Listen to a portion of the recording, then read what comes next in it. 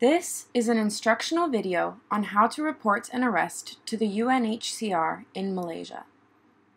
Have you ever had a family member or friend who has been arrested by the local authorities or has been sent to prison or a detention center? Here is what you can do to help them. You can make a report to the UNHCR. Before you contact the UNHCR, please ensure that you have prepared the following information regarding the arrest and are ready to include it in your report.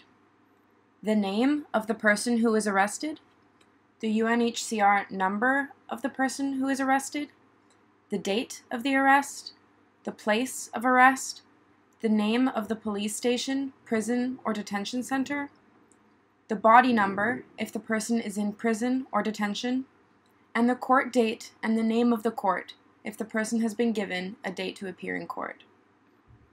Once you have this information, you can contact the UNHCR. You can call the Arrest and Detention Hotline at 01-2630-5060. This hotline is open Monday through Sunday from 8 a.m. to 10 p.m.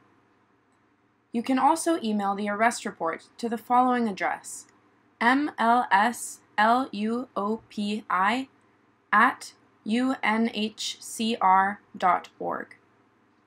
Alternatively, you can contact your community leader who will be able to help you make a report to the UNHCR.